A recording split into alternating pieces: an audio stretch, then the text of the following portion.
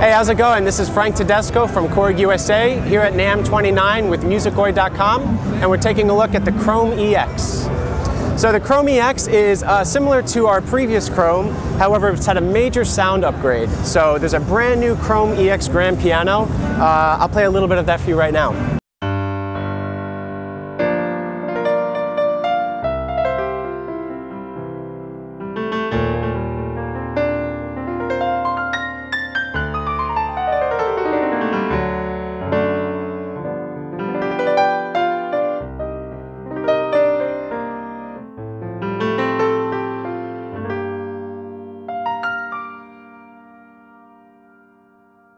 So a few other differences with the new Krome EX is that there is an increased PCM, so there are more sounds, more combinations that are trying to adhere and accommodate to the EDM scene and more of techno and dance music. So you'll notice that with the EX, a lot of the sounds now are very strong with techno and the techno aspect and with EDM as well.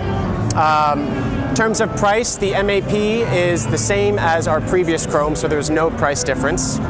And here is the 88 key. We also have the 61 key version and the 73 key version as well. And those MAP prices are also unchanged from the previous Krome versions.